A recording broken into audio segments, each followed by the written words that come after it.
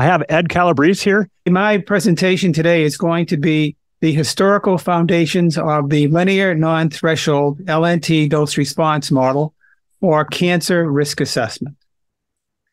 But it's really going to be about how LNT was born and sustained.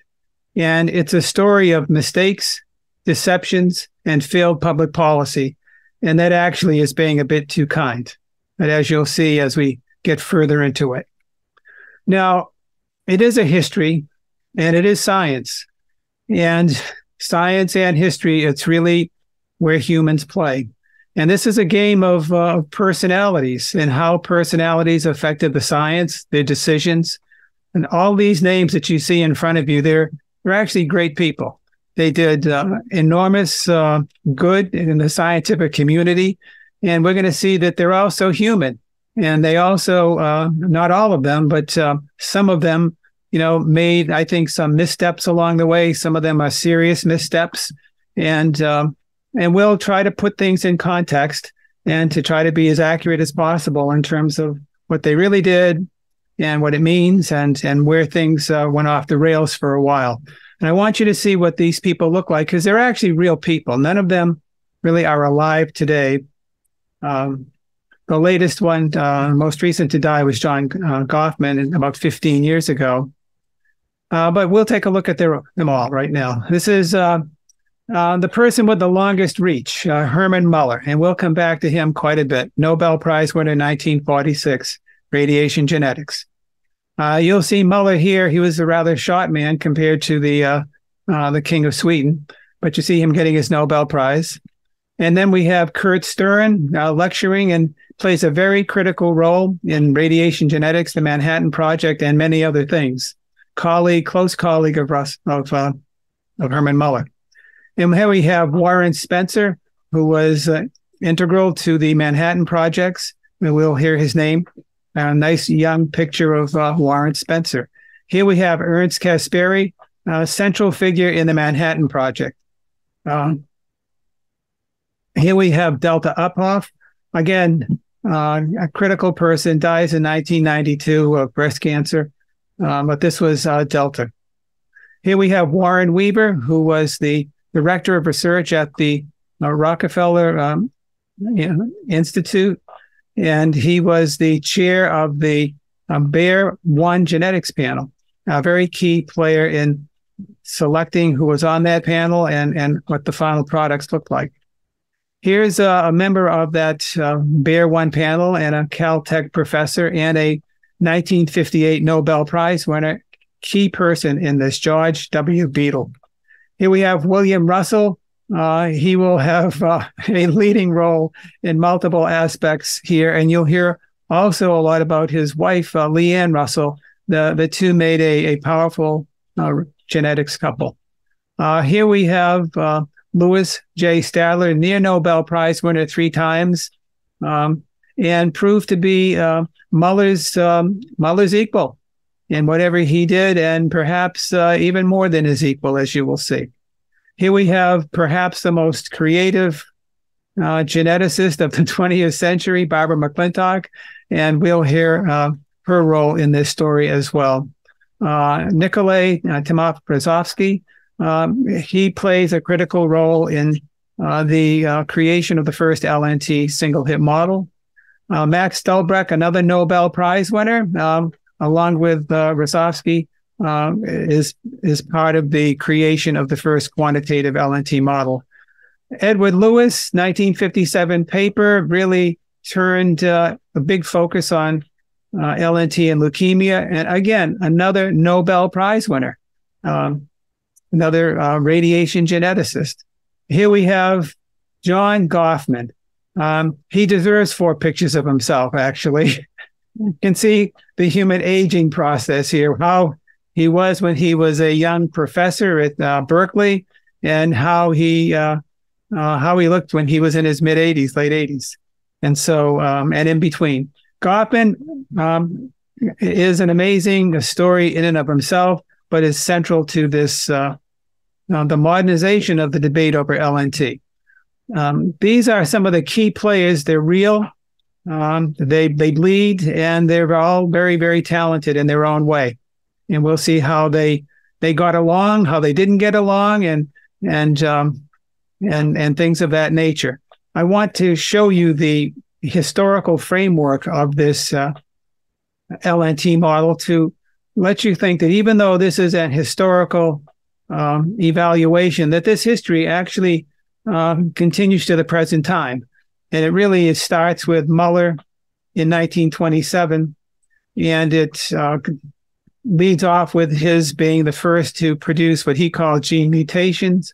And then it goes all the way to 2023, in which there is considerable challenging of LNT based upon a lot of these historical issues and recent discoveries coming to fruition.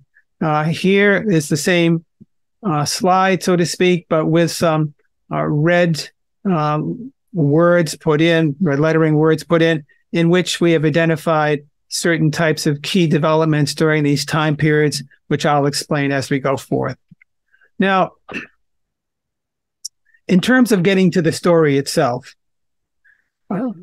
LNT was really created by Hermann Muller. And this is a story of, as I mentioned, flawed science and mistakes and failed policy. And actually, the LNT story starts with actually two big mistakes that Muller made. It's what I call risk assessment's original sin. And so what was risk assessment's original sin? Well, it actually was that Muller got the concept of evolution wrong. And then he integrated this mistake into the risk assessment process. And you may never have heard of evolution and risk assessment, but these are going to be linked at the hip. And so how did this mistake actually happen? Now, you have to picture yourself as Muller. He's a graduate student at Columbia, and he goes there about 1910, 1911. And he is working with this future Nobel Prize winner, surprise, surprise, Thomas Hunt Morgan, his advisor. And they're trying to understand the causes and the significance of mutation. And they're using the fruit fly as their model. And they do see some visual mutations. For example, a red-eyed fruit fly might become a white-eyed fruit fly. They may see some change in a wing structure or some antenna structure, something like that. But picture this, they're studying mutations. And over the course of many years, number of years, and with a number of people studying fruit flies and knowing how they can reproduce massively, in observations that Muller and others estimated to be about 20 to 25 million fruit flies, just picture this, they reported seeing only about 400 mutations, visual mutations, out of 20 to 25 million flies. It's about 1 in 50,000. It's really very rare. I mean, it's extremely rare. And so according to Muller and how he would write, he just noted that it seemed impossible to induce mutation, but what could have been the cause of evolution except for gene mutation? There had to be something here by which this could occur. But what Muller concluded, his basic understanding was that when you only see 400 mutations out of 20 to 25 million flies, then you have to conclude that the genome is extremely stable. And that's what Muller concluded. He didn't have too many people that disagreed with him. I don't know of anybody who disagreed with him. Okay, and you can see this little comment. This is X number of years later, after he makes his big breakthrough discovery in 1927. But in a summary sort of review paper, Muller says this, and it's really interesting and shows his little sharp personality as well. It says, in the course of this work, animals and plants have been drugged, poisoned, intoxicated, etherized, illuminated, kept in darkness, half smothered, painted inside and out, whirled around and round, shaken violently, vaccinated, mutilated, educated, and treated with everything except affection. from generation to generation, but their genes seemed to remain oblivious, and they could not be distracted into making an obvious mistake or mutation. In other words, this is telling you they tried really hard to induce gene mutations. They did everything except throw the kitchen sink at them, and they may have done that as well. And it's very difficult to do this. And so, but Muller knew that the only way that you could come up with an explanation for evolution, you had to find a way that nature had induced gene mutation to have this great diversity of life and the progression that we see within the context of biological evolution. And so we'll get into this a bit more. But in 1927, Muller eventually induces these gene mutations using very high doses of radiation.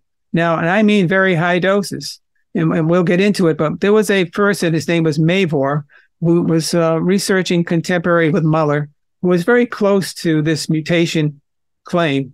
And he was using extremely high doses of radiation to induce crossing over exchanges between chromosomes and not actual gene mutation. And he was using such a high dose that he was actually sterilizing about 90% of his fruit flies. And so when Muller decided to use X-rays, he pretty much adopted the dosing scheme of this guy Mavor. And so Muller never used, nor did he intend to use, low doses of radiation. Muller knew that there was almost no chance to induce gene mutation, and he better use as high a dose as possible. And so Muller was using a dose that would be killing lots of his fruit flies, sterilizing many others, and whoever didn't get sterilized was one of the low percentage few that didn't. But so Muller was always using very, very high doses, okay? And it came out of that Mavor research. In 1929, Muller writes, after his major finding that he gets this paper in Science where he reports the artificial transmutation of the gene.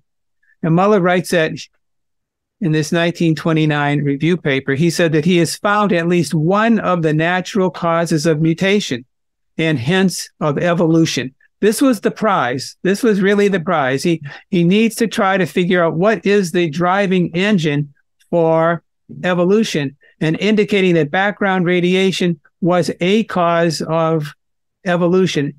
And the only way that he could really get to this was by some sort of linear extrapolation down to background and below. The only way he could make that claim was to assert linearity at low doses, even though Muller exposed his fruit flies in his lab at Texas to ionizing radiation at a rate of 100 million, and I mean 100 million fold greater than background. I mean, when we talk about twofold, 10-fold, 100-fold greater than background, 1,000-fold greater than background, you may begin to start to think that that's kind of a high dose. 100,000-fold, 1,000,000-fold. Muller was giving these mice 100 million-fold greater than background dose rate. For Muller, natural mutations, those scattered and very infrequent, were sufficient, with natural selection taking control to decide the fate of organisms. It's very interesting here, as we're going to talk about it. Muller never identifies the possibility that the genes had the capacity to repair themselves once damaged.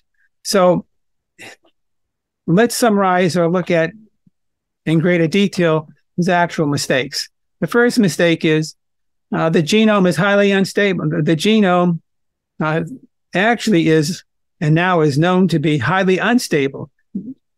Vast numbers of mutations occur each second, in each day, each cell, but they get repaired.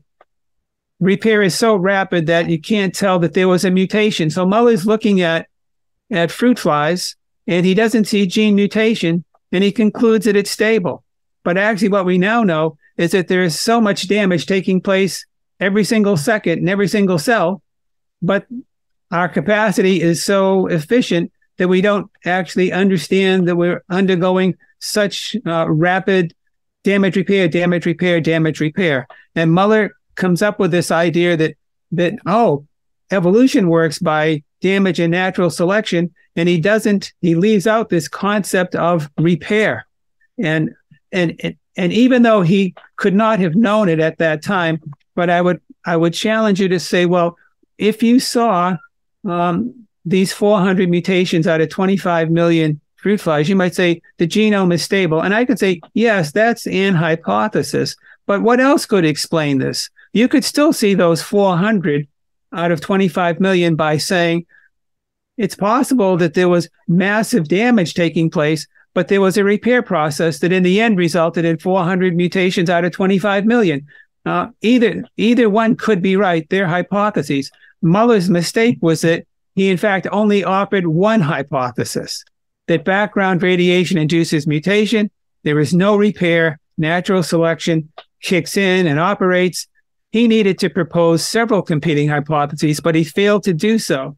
And Muller, being Muller, a very persuasive person, big leader, major discoverer of what he believed were actual gene mutations, the field actually eventually adopted this view. And that was the view that there was a genome was stable, there was no repair. And that becomes a very big factor in deciding the adoption of LNT. And it's passed on. And so we now can swing back and take a look at, well, what did Muller actually discover? What did he win his Nobel Prize for? Well, he gets his Nobel Prize for, in fact, being said anyways, that he produced gene mutations. Well, actually, he didn't induce gene mutations. He induced mostly massive gene deletions. Many notable geneticists actually disputed Muller on this topic. And during the course of this great disputes, significant limitations in his arguments and data were shown. And Muller was eventually proven wrong with modern nucleotide measurements. And so his great mutation discovery really wasn't so great. And Muller got a Nobel Prize for which he didn't deserve, actually. Other people had shown gene deletions and rearrangements and all kinds of macro chromosomal changes that could affect phenotypic expression in the next generation. And Muller always discounted those as not being significant because Muller said, oh, mutation that affects evolution has to be small micro changes. Muller introduced the term point mutation in his 1927 paper. And Muller, it's quite interesting, and we'll go back into this a little bit further, but when Muller wrote his paper and published it in Science, I was quite interested in, obviously, this paper. I went to find the paper, eventually got the paper, wanted to see just what was the kind of data that he actually had. And so, but as it turns out, the interesting thing with Muller's major breakthrough paper in Science in 1927, July 22nd, 1927, is that there was no data in the paper.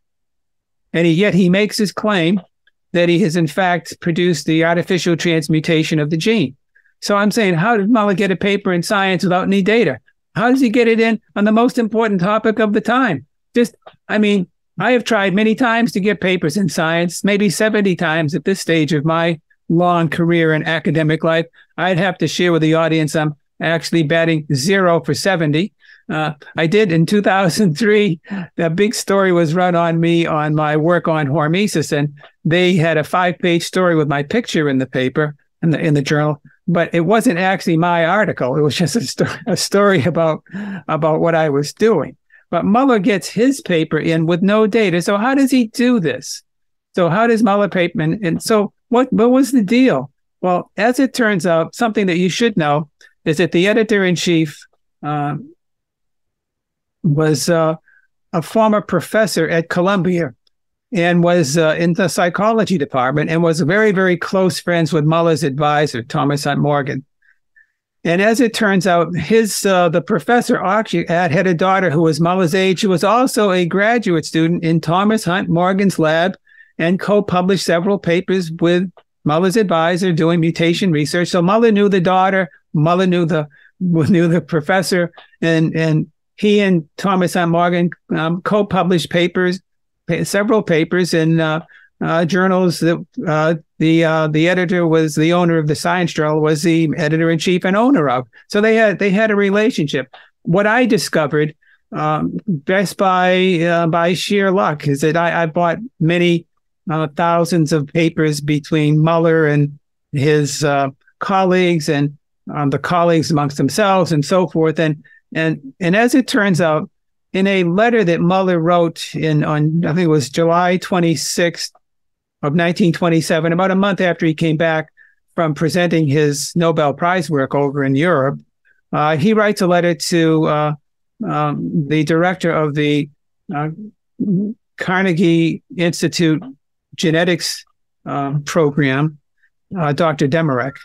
And he asked Demarek the following question. He said that he'd been asked by the editor of Science, the editor of Science, but was the editor also of and owner of the American Naturalist, another major journal, the American Naturalist, that this editor wanted to republish papers that were presented at the major genetics congress in Berlin that Muller made his big presentation at, and that he had given Muller the authority to approach people who made interesting papers and to invite them to submit these papers to the American Naturalist, and that the editor and owner of that journal gave Muller the authority to accept any papers that would be published, therefore, in that journal, and therefore they would get their research greatly expanded, because the American Naturalist was a pretty widely accepted and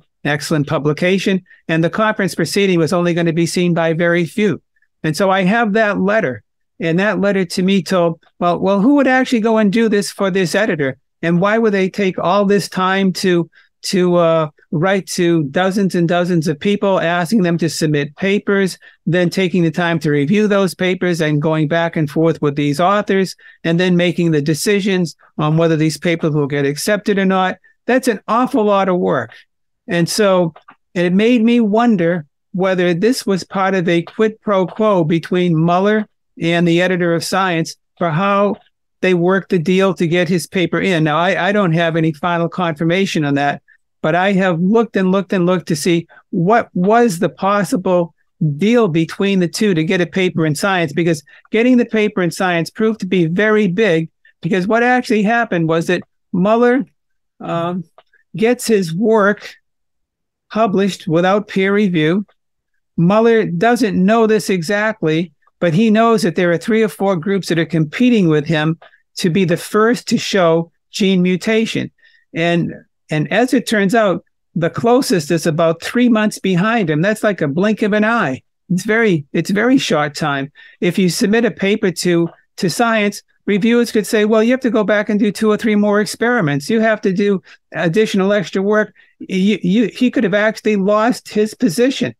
And if you came in second, guess what? Second is the first loser when it comes to getting the Nobel Prize or other kinds of things. And so he was going for the prize. And so what Muller did was, by getting a paper published in the top journal in the world at that time on the most critical topic, he really went around the rules of the game. He didn't play fair with the other people who were competing with him, and he worked a deal out. I think he worked this deal out. And so whatever it was, and it's also very interesting too, this conference proceedings was never peer reviewed itself. And so Muller had his Nobel Prize work, showed no data for Science, presented at a conference proceedings in Berlin, and actually the paper that he read was exactly the paper that was published with no changes made. And so this paper was not well put together. This paper did not have a methods and materials. This paper did not cite any references. It had no discussion of any other research that was going on. Even if it was of Nobel Prize quality, it never would have been just published as is. It would have been thrown back at him to say, you have to conform to the standards. We want methods and materials. We want to know how to reproduce your work. We want to know how that work relates to what other people have done in the literature. Muller provided none of that, gets his paper in. And so what we find is that Muller avoids peer review and he escapes criticisms. never cites the works of others on gene mutation prior to his own work. And there were claims of gene mutation before his own work, 6 months before, in the Journal of the Proceedings of the National Academy of Sciences by 2 New York area geneticists, and Muller never cites them. And I'd have to say Muller's best friend, Edgar Altenberg, you can see in this quote below, which Muller actually cites in one of his publications. He asked Herman Muller, his best friend, Herman, did you just blow holes in the chromosomes? He says, what's your proof? And so, and that was Muller's best friend. And he wasn't the only one thinking along those lines. There were others who were, and it became the next decade would be a lot of intense criticism of Muller's interpretation. Yes, he had produced transgenerational phenotypic changes, color changes. I mean, he's really looking at sex-linked traits and looking at whether, for the most part, whether males lived or died in the next generation. But as it turns out, that was really the key focus that he had. But in essence, you had to come up with actually mechanistic proof that it was at the gene level. And as it turns out, we will get into this a little bit further, the data really stacked up that was not going to support Muller's interpretation. And how did he respond to that?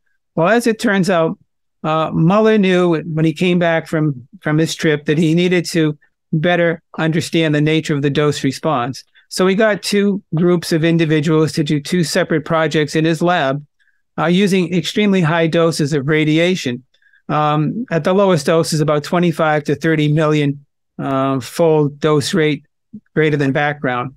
And in both of these 2 studies, they actually supported a linear interpretation. And based upon his misunderstanding of evolution, these 2 supportive findings, Muller in 1930 created the term called the proportionality rule.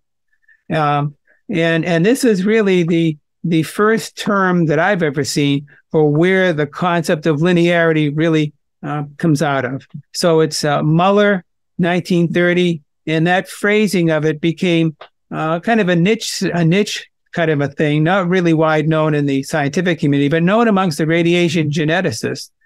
Now, this evolutionary theory in LNT, and this proportionality rule, LNT, was really born out of a need to explain evolution. Evolution was the cardinal central belief. Muller concluded that LNT must be the fundamental dose response for radiation-induced mutation. For Muller, the only way that evolution could work was via gene mutation. From background radiation, required linearity at low doses, and no repair. Thus, the birth of LNT, the original, said if you had repair, given how infrequent mutation was, and Muller thought there wouldn't have been enough mutations to even have evolution. So you really had to even discount the possibility of repair. And it was just a neo-Darwinian interpretation. And ultimately that becomes very significant because Muller goes to Germany in 1933, works with some well-known radiation geneticists like Rosowski, but also with a really great group of physicists. And 2 of these physicists linked up with Rosowski, and they created the first ever mechanistic model for LNT, 1935. And it was the single hit mechanism, and it was based on target theory. They were trying to figure out the size of the gene, the nature of the damage, things of this nature. And they linked the descriptive dose response aspects of the Muller and Rosowski data into a physics-based target theory perspective. And this accounted for the linear based response tied into the gene target. The problem with the model was it was wrong from the start. It was based upon Muller's incorrect gene mutation conclusion. This model assumed no genetic repair. They had the wrong kind of damage, and they failed to to even have any consideration built in for potential for damage. Yet this single hit model was the model that was passed 3 or 4 decades later on to EPA in the 1970s, and was the foundation for when they went to LNT. And it was ill-founded, and it came right out of this 1935 paper. Now, as it turns out, in the 1930 decade, 1930 to 1940, evidence mounted that Muller had induced massive gene deletions and not mutations. And it was coming in from a variety of different methodological approaches. And Muller actually could not counter this challenge. And the person who was leading the challenge against Muller's perspective was Louis Stadler, whose picture that I showed earlier. And Stadler stated that Muller had confused an observation with a mechanism. And I got copies of all the grant proposals that Muller had in the 1930s and Stadler, and they were two chess masters battling with each other out. And as it turns out, in this battle, a very brainy radiation geneticist to see who could topple the other's king.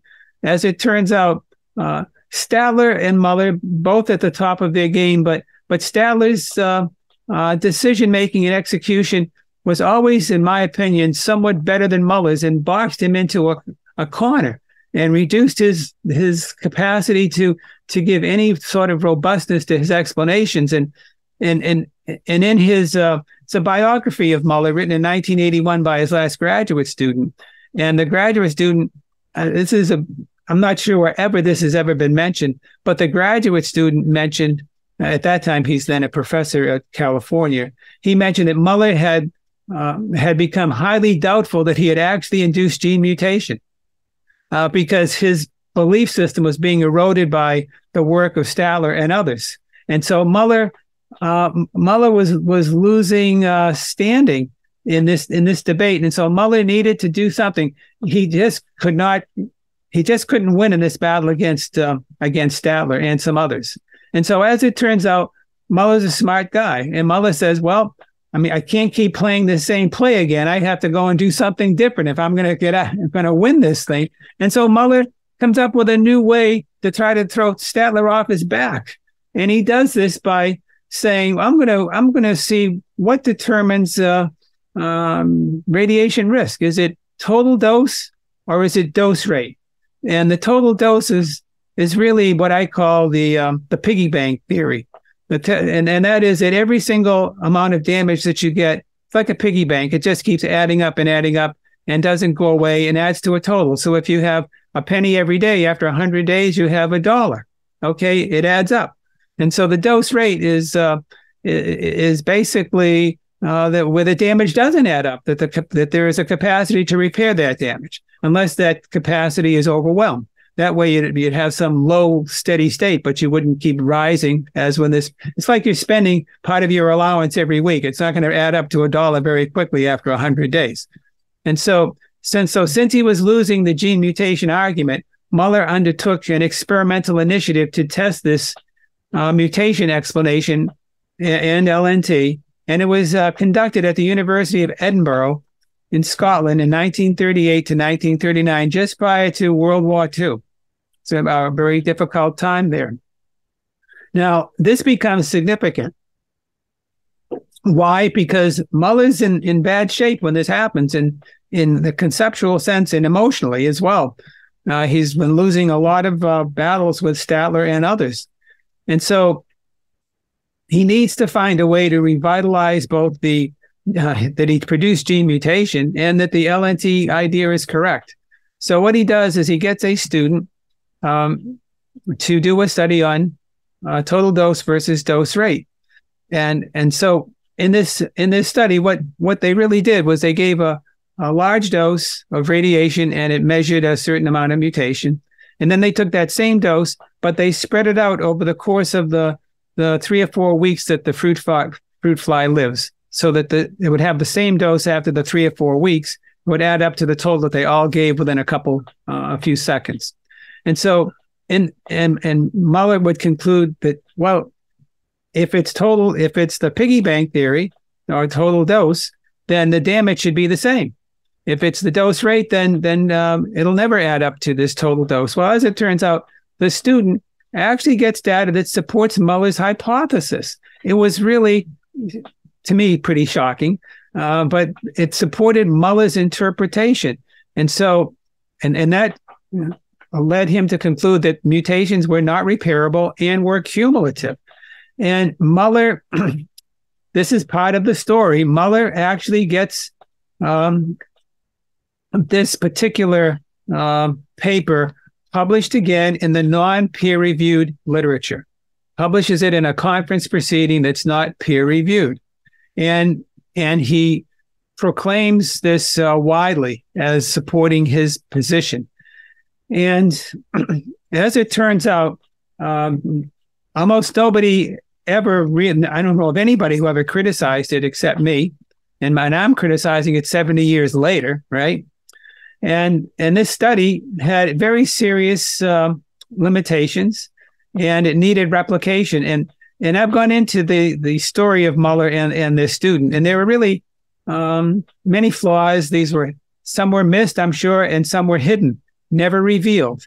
Now, just for example, I'll first start off by saying that the student was not trained in Drosophila genetics. Muller taught him how to do crosses between some of the different strains, and they needed to have pure homozygous strains of fruit flies that they wanted to test to try to reduce their variability.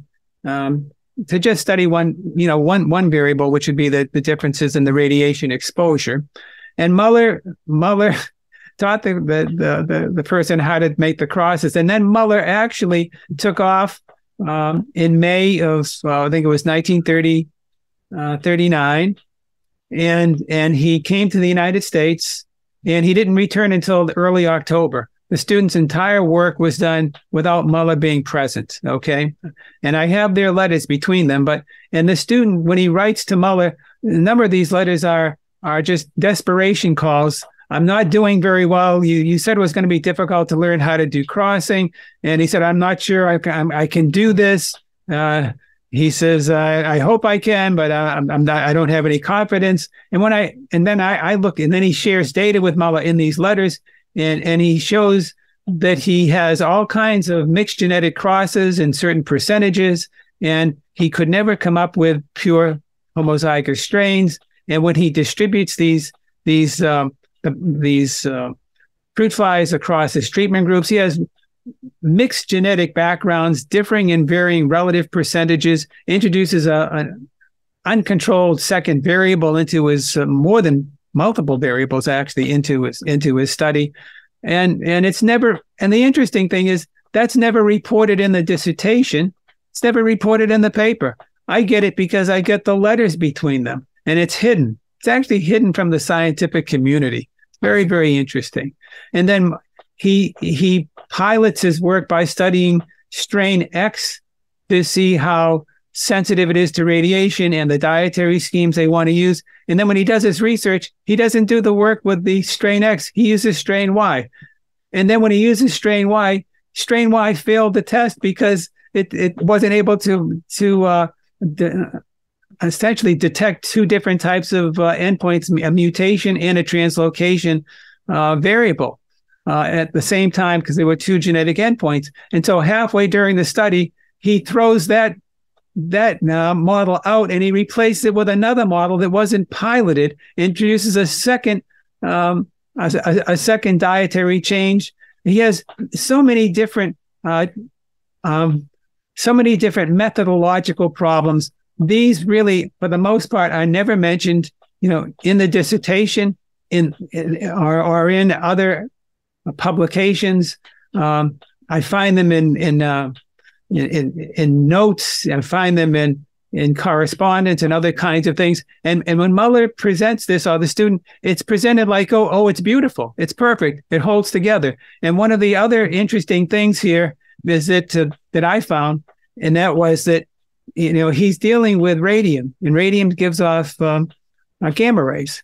And if you have your control group and your treatment group in the same room, which is what they did in the Manhattan Project, and then they're two in close proximity to each other. In the Manhattan Project, they had to put a lead shield between the control group and the treated group, so the radium that's giving off the gamma rays would not pass through the container, shield container in the for the control group and cause mutational damage. So they put a lead shield, and the lead shield in the Manhattan Project was 99% effective. You might think that's good. We'll talk about that. But even if it was 99% effective, and if it was used in the Edinburgh studies, the control group, I calculated, would still have received 24 rads of radiation. It's a massive dose to the control group. They never mentioned in the dissertation, they never mentioned in the papers where the incubators were. They never mentioned if they had a lead shield. You have no understanding of this. If you assume they had a lead shield, then they still would have had 24 rads of radiation. If they didn't have a lead shield and they were together, it would have been a gigantic, multiply that by 100. I mean, it would have been a considerable difference. So this is very significant, but Muller uses this study, which is terribly flawed, and the flaws being hidden until our discussions really today, and some recent papers that I've published, and they're never reported. This study revitalized his career, you might say, and it actually, I think, played a significant role in him getting the Nobel Prize. And then when he goes to receive his Nobel Prize, he stands up in front of the Nobel audience and he uses this study and praises it for, it's supporting his mutation discovery and the linear dose response relationship. And he uses this study, he cites this study for saying why you have to reject the currently in vogue threshold model.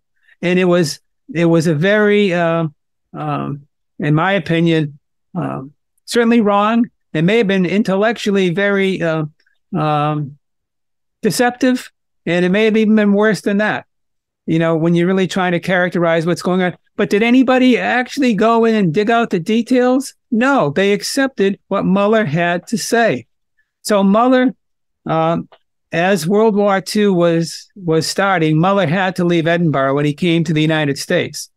And no place would really offer him a job because he was somewhat of a brilliant guy in many ways, but he was cantankerous and difficult to work with.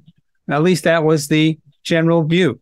And so, as it turns out, Muller got one offer, and he got the offer from the town that I'm living in right now and have worked in for 50 years, Amherst, Massachusetts. But I'm at the University of Massachusetts. He got this job at Amherst College, which is 1 mile from where I'm sitting at the present time. And he got the job because a former friend, graduate student of his, Thomas Plouffe, was the professor in the biology department at Amherst College. And with the faculty being drafted and things of this for the war, he was able to bring Muller in for an appointment that lasted from 1940 to 1945. And so while at Amherst, Muller continued his research with fruit flies and the like. But Kurt Stern, whose picture you saw earlier, had migrated from Germany to the United States and was a professor at the University of Rochester. And Rochester had many good radiation biologists and scientists there. And they got some massive grants and contracts from the Atomic Energy Commission to take a look at the genetic impacts of radiation, especially with respect to worker health and safety and other kinds of issues. And so the genetics component of that was going to have two aspects to it. One was going to be using the mouse model, and the other was going to be the use of the fruit fly under the leadership of Kurt Stern. The mouse model, as you can see, was by Don Charles. As it turns out, you might think that, well, gee, they're going to have 400,000 mice that Charles used. This is going to actually lead to some real great insights when it comes to human risk assessment, because now we have a mammalian model. Well, as it turns out, 400 mice yielded no meaningful publications by Charles's group. Now, this research was started in 1942-43, and by the entire time of the war, there were no reports. In 1950, there was one report. It was a 2-page, maybe 3, summary of all the past work, but nothing meaningful. And then in 1954, Charles dies of a suicide in a downtown Manhattan hotel room. And then 1961, some of the remnants of his friends got together, got some federal money, and they said, can we put together something that came from all our work, and 20 years ago started almost on the Manhattan Project. And they put together a paper, and they had to acknowledge they were missing much data, and they did the best they could, and science had passed them by. And they had no meaningful results, actually no meaningful results on mice from the Manhattan Project. It was active, in today's world, that would be viewed as pretty highly scandalous. And so all eyes turned to the Stern research, which was going to be with Drosophila, and it was the only one left standing. And we'll see what actually happened. So it was going to become highly significant. And it did become highly significant and affected our beliefs today in national policy on dose response. So let's see what we actually have here. This acute study was going to be what Muller convinced Stern, and I have this in letters, that he needed to replicate this study in Edinburgh. Now, that may mean that Muller had some reservations about the quality of the study, but he kept it to himself, other than the fact that Muller admitted in a letter to Stern that the genetic crosses that the graduate student did actually were far from pure, and that they needed to improve on that angle. But what happened is he was going to do this total dose versus dose rate. It's going to be much bigger and better, not just one graduate student, but a whole team going to work together. And under the leadership on the acute side of Warren Spencer, working with Kurt Stern. And this would be done in 1943 to 45. And then there would be a follow-up study. It would be the acute study in which they would titrate the dose out and try to see if you get the same amount of damage between the acute and the chronic study. Well, as it turns out, this Warren Spencer study, just like what happened in Edinburgh, he got a beautiful linear dose-response relationship, and people thought this was a really great study. But as it turns out, again, nobody criticizes the study except me. So I go in, 60, 70 years later, I go to look at it, and I notice, well, gee, this study has very poor temperature control. It's inconsistent in its instrument collaboration, extremely inconsistent. The poor matching of control groups and treatments across experimental days and months. This is interesting too. They combined treatments. They've got the same total dose, but different dose rates. Now let's see what we're trying to figure out in this study. We're trying to figure out a total dose versus dose rate hypothesis, right? A piggy bank theory. And so what they do in this study in the low dose zone is that they take their animals that have the same total dose and different dose rates and combine them in their analysis. And so that you can't actually even test that hypothesis. I'm reading this and I'm saying, surely somebody must have peer-reviewed this paper. Somebody must have read it and realized that this is a self-contradiction. And then I said, well, wait a minute now. Where did they publish the paper? Where did Kurt Stern and Warren Spencer? They published it on a great journal. The journal's called Genetics. It's a really great journal. Then I said, well, who was the editor-in-chief of Genetics at the time that they published the paper? Oh, it was Kurt Stern, the co-author of the paper. Oh, I said, well, that's kind of interesting. I said, so when did they submit this paper and how quickly was it published? Well, they submitted it on November 25th of 1947 and was published in January, the first week in January of 1948. It was a 70-page paper. In snail mail and everything else, it wasn't peer-reviewed. I have found no evidence that it was peer-reviewed. And so what happened is they took this study and it was directed by Stern, the editor-in-chief of Genetics. has some serious fatal flaws to it, and gets it published, and it becomes a fundamental paper used to support LNT. Okay, this is, and I'm being kind, Okay, so now the next thing was the chronic study, which was done by Ernst Caspary.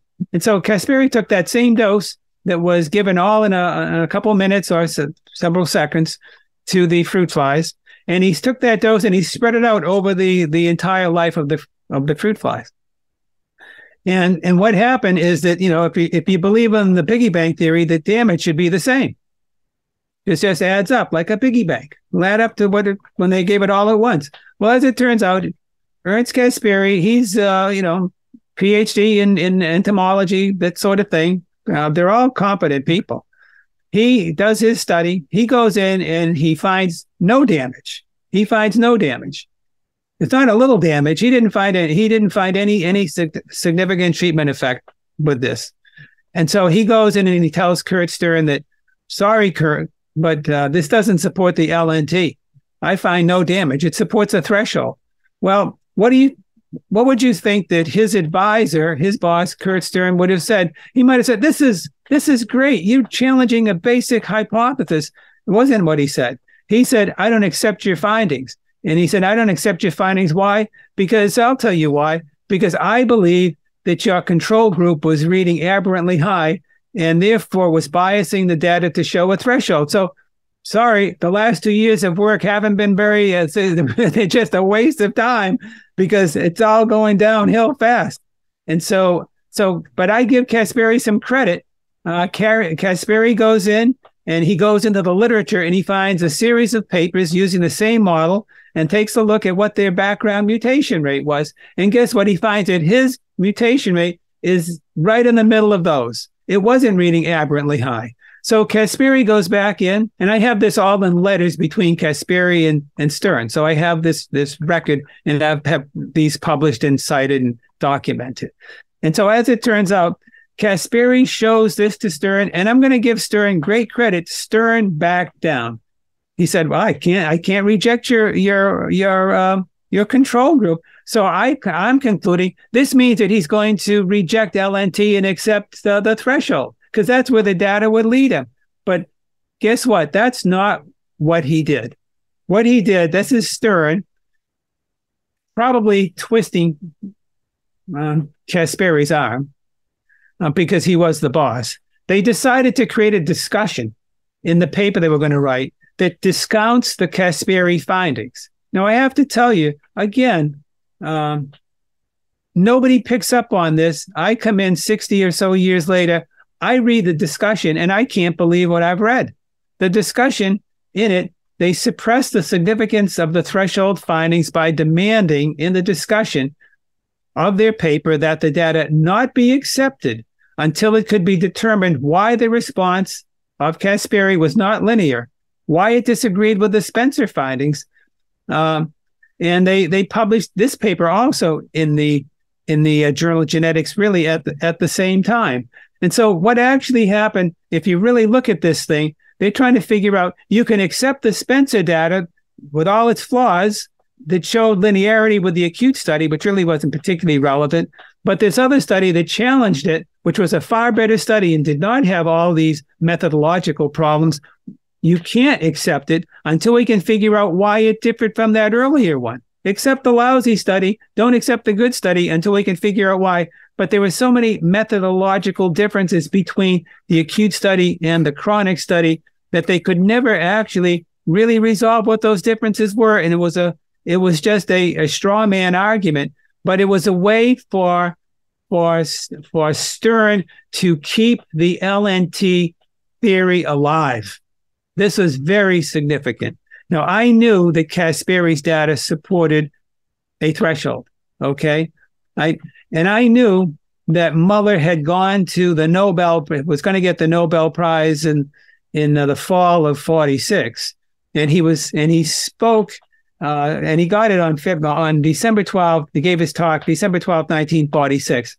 And I'm saying, well, what did Muller say at his Nobel Prize? Did he did he acknowledge Caspary? Because he was a consultant to this research.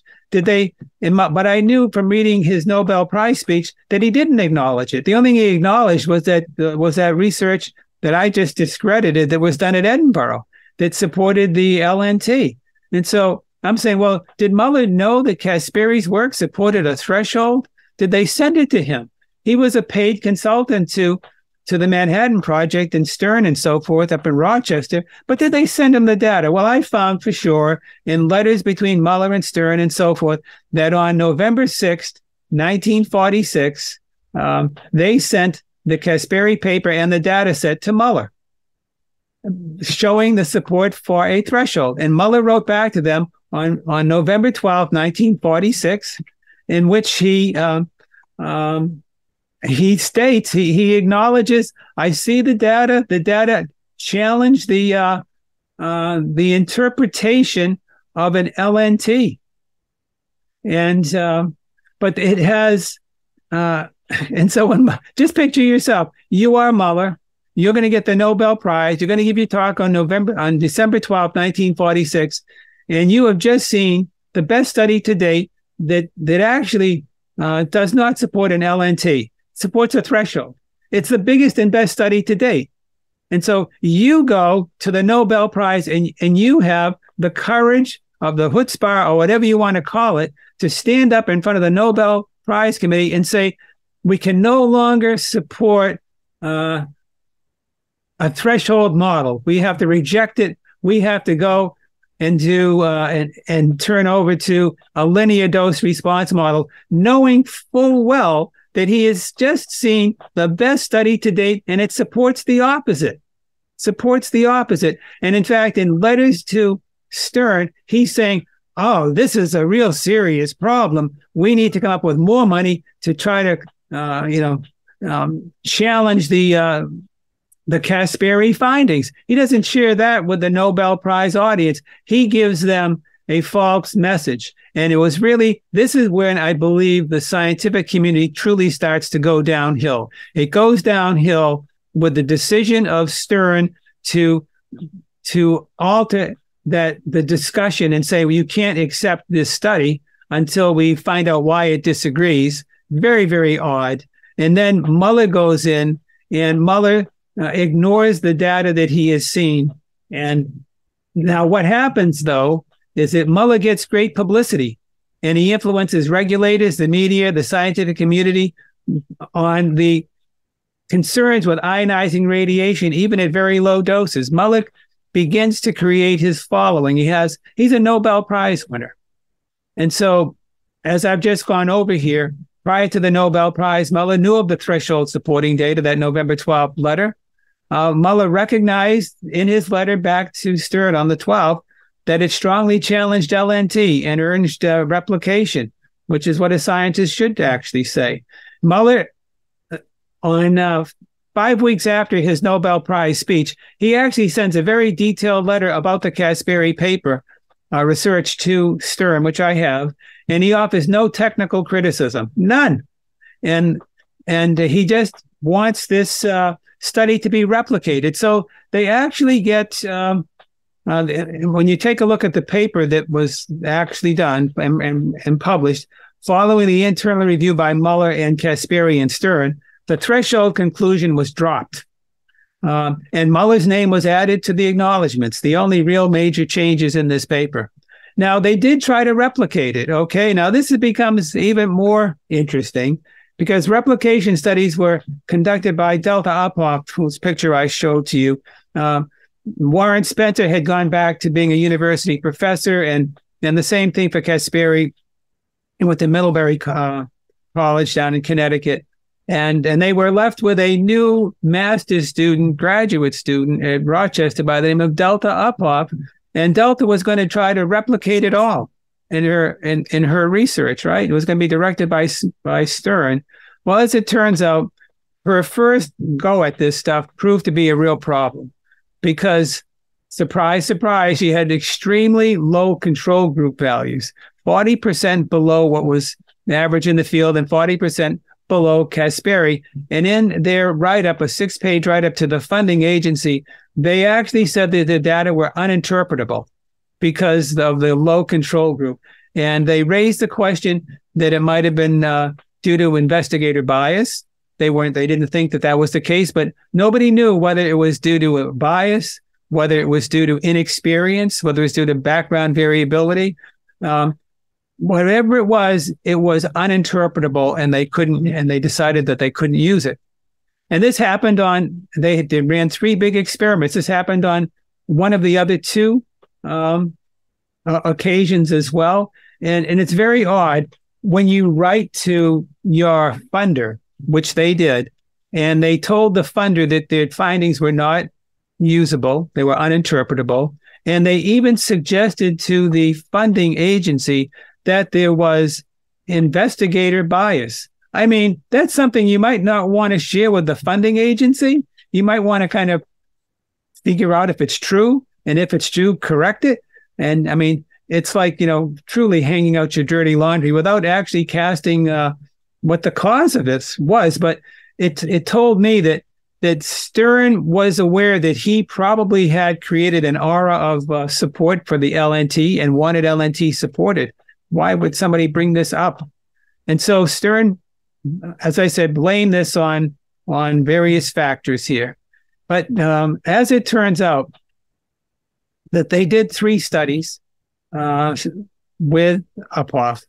2 studies had very low controls and were uninterpretable. The 3rd study did not have a low control, but the responses were extremely high. In fact, about 3- and 4-fold higher than what would have been the case if it was truly an LNT response. In other words, there were so many irregularities in these 3 experiments by Delta Uphoff that the findings actually probably couldn't be used at all. And so at the end, was nothing going to come out of this Manhattan Project? But no, something did come out. Stern pulled the rabbit out of the hat. And what he did was he decided not to share with the scientific community how he had disowned the low control group studies. He basically decided that they were now interpretable. The 2 studies that were uninterpretable were now interpretable, and we'll dump out the Kasperi study, even though that had been based on the control group, even though that had been that position had been discredited.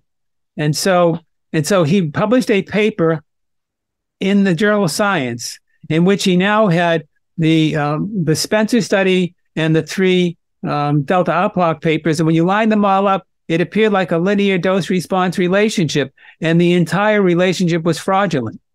And he claimed, and Delta, they claimed that this is a 1-page report, had no methods, no materials, no analysis, just one large table. And they said that they were going to publish a very detailed, methodologically oriented paper with all what a scientific paper is supposed to have subsequently in another journal.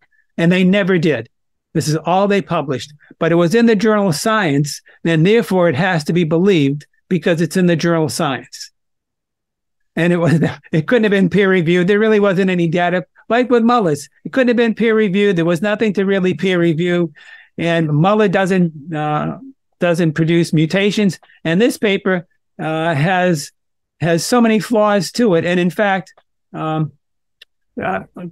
rumors were scattered by, I don't know where they would come from, but I could see them in the literature that even though it was really discounted that his control group was aberrantly high, people had rumors to that effect. And I have to tell you that I have many letters between Muller and Stern in which Muller privately with Stern, Muller concluded that Kasperi's controls matched very closely with his, and Delta's did not. So Herman Muller, in private letters to Stern, supported the Kasperi control group. Later, Muller would, without people knowing that he wrote these letters, would attack the Kasperi control group and contradict himself. Again, I'm the only one who picks this stuff up. So the Kasperi controls, just going over this, Stern claimed that they were aberrantly high. However, the literature supported this, and there were unpublished data by Muller. The basis of these conclusions are found in letters and cables and manuscripts by Stern and Muller. In the early 1950s, Muller repeatedly and inexplicitly challenged the Calabrese findings. This is hard to believe. This is a Nobel Prize winner, right? Claiming in writing that Calabrese control group values were aberrantly high. Yet I personally have letters and everything else from Muller, both before and after the Calabrese paper, that fully support the Calabrese interpretation. He's just dishonest. The only people that knew he was dishonest were Calabrese, Stern, maybe Uphoff. I'm not sure who else would have. And they were all afraid to say anything.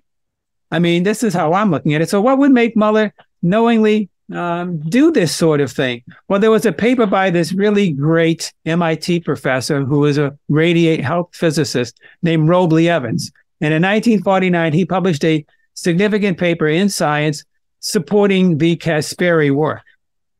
And Muller was so upset, he writes to Stern saying, you got to change what Robley Evans says. Muller has to rally the troops of the radiation geneticists so that they won't go down the Robley Evans pathway.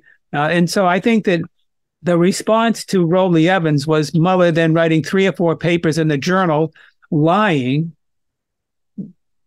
altering the interpretation of the record, and claiming that Calabrese his control groups were aberrantly high and the deltas were normal.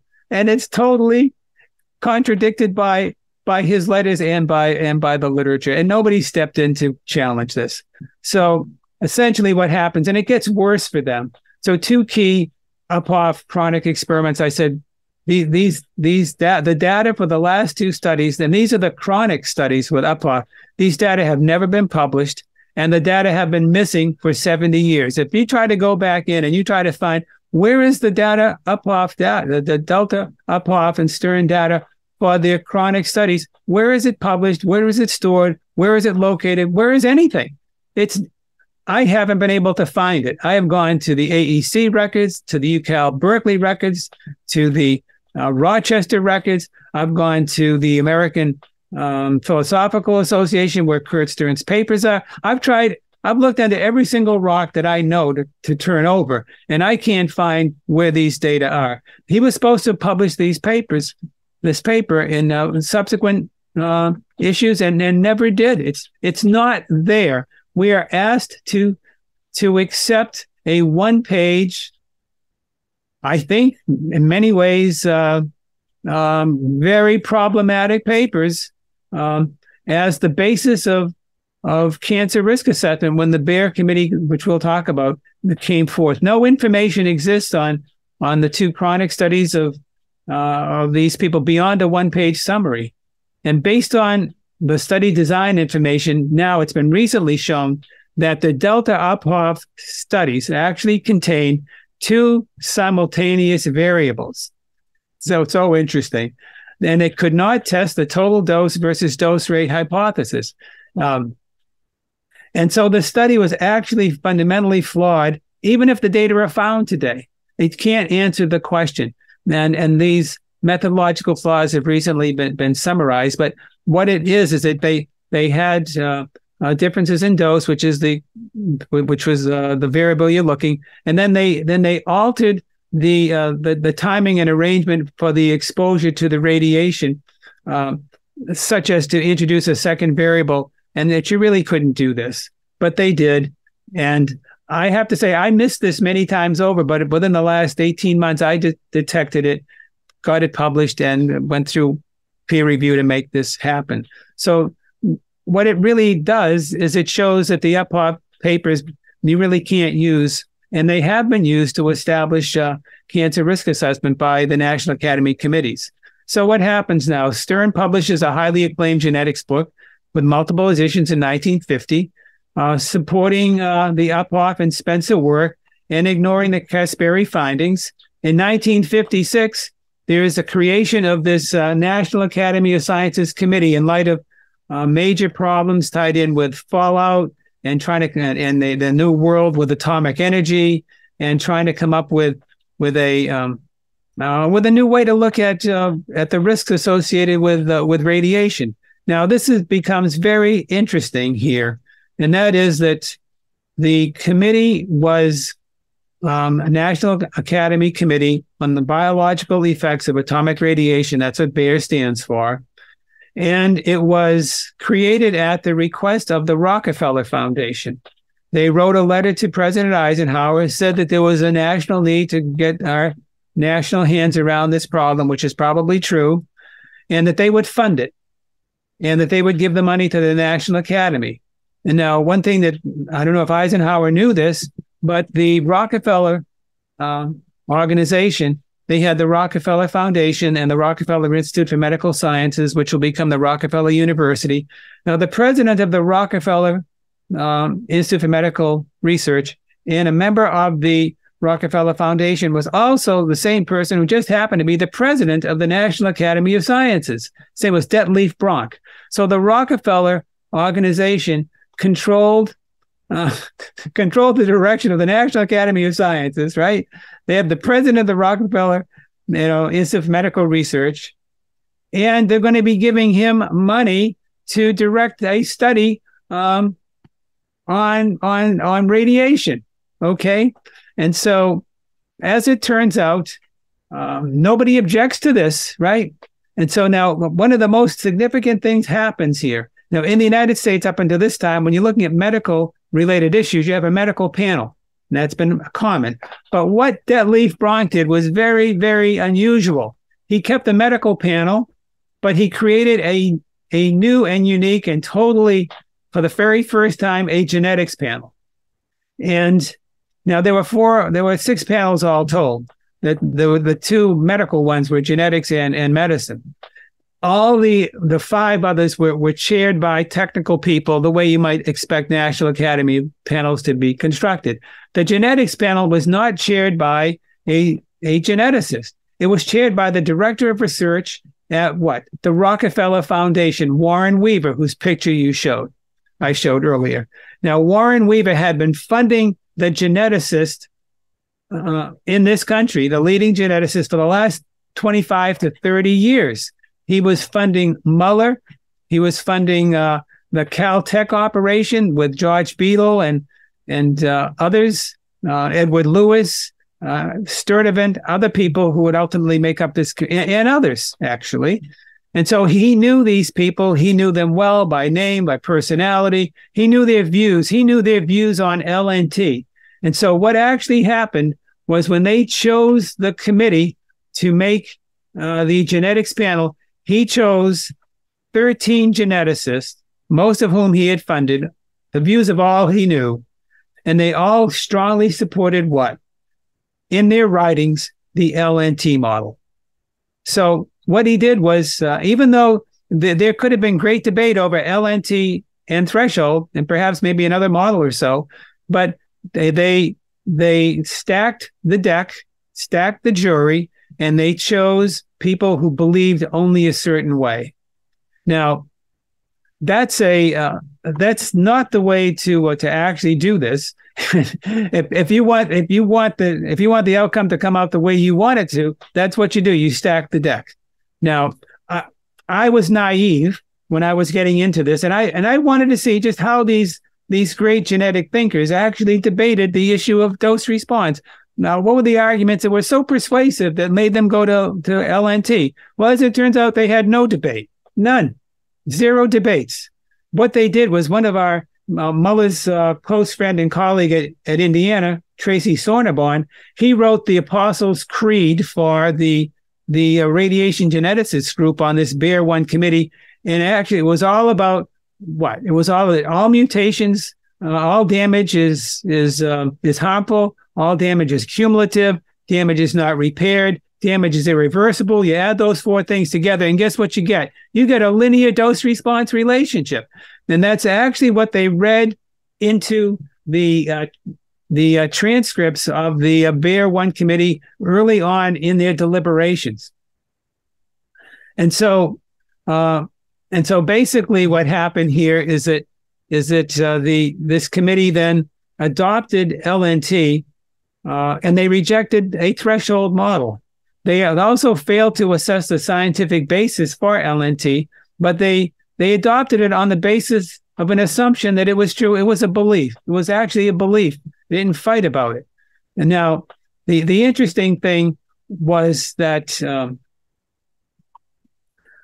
during this process, they also provided no documentation, and they were challenged by people outside in the academic community to provide a basis for their conclusion. And the president of the National Academy, Detlef Bronk, from the Rockefeller Foundation, he sided with the committee and said, you don't have to provide documentation. Now, what scientific organization doesn't have to provide documentation? I mean, seriously, right? I mean, you're defending a dissertation, and I'm going to give you a conclusion. Give me a break, right? There's nobody that can get away with that, right, in the scientific community. But guess who got away with it? The Bear One Committee. And guess who that Bear One Committee was supported by? The president of what? The National Academy of Sciences. These are the people that we look to for national leadership, right? Nobody questions them, however. Did anybody ever hear of this being questioned before? No, not at all. Okay, but if you think the story's bad, it actually gets worse. Because why? Well, just when the committee's being put together, right? It's really November of 1955. And that's about 10 years after the dropping of the atomic bomb over in Hiroshima and Nagasaki, right? Well, in 1946, the United States and the Japanese government, under the auspices of the U.S. National Academy of Sciences, surprisingly, puts together a big study on the effects of the atomic bomb on the survivors and their offspring from Japan. And in charge of the genetic study was none other than a panel member by the name of Jim Neal, who's a professor of medicine at the University of Michigan. So Neal works on this for 10 years, studies 75,000 people, has a gigantic staff. And now, I'm not a geneticist, and I'm kind of concluding, if I didn't know what I know today, that there should have been all kinds of genetic damage to the offspring of the survivors of the atomic bomb explosions, right? But Neal studies these, and they study them in as much depth as they can possibly study them. And after 10 years, with 75,000 people, they conclude that there is no statistically significant increase in the occurrence of mutation, birth defects, and whatever other endpoints that they were looking at. None. That is shocking to me, but that is what the data showed.